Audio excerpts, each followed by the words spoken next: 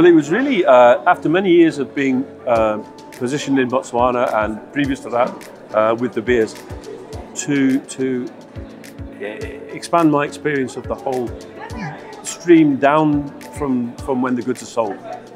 So we obviously knew about India, we knew about manufacturing, we knew about SARIM, we knew about analysis of goods and pricing and whatnot. But to actually see it in the flesh was a long time ambition of mine. And when we heard about the trade mission, I booked it and straight away. It was exactly what I wanted. And I was trying to also encourage other members of the team to come.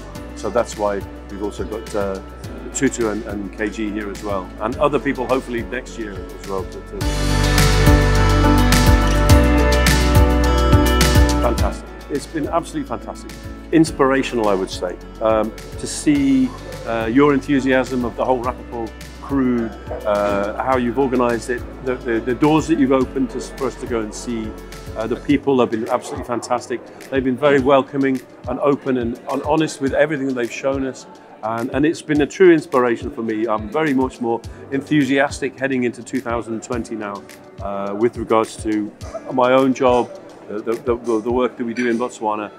It's really been a very inspiring experience to see the top people, the top families, and the lower side as well. You know, the flea market, if you like.